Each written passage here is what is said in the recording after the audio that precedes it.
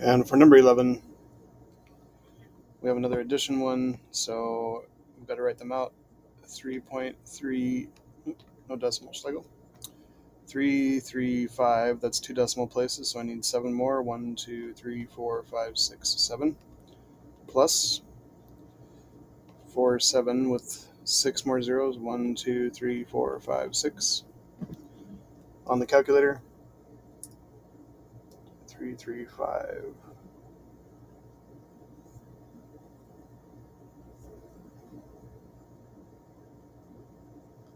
plus 4, 7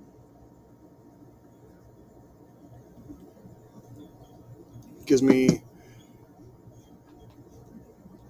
3397 with 6 zeros after it. So, scientific notation, we're going to go 1, 2, 3, 4, 5, 6, 7, 8, 9. And we get 3.397 times 10 to the 9th.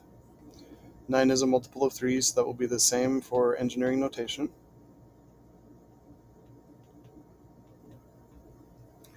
And the prefix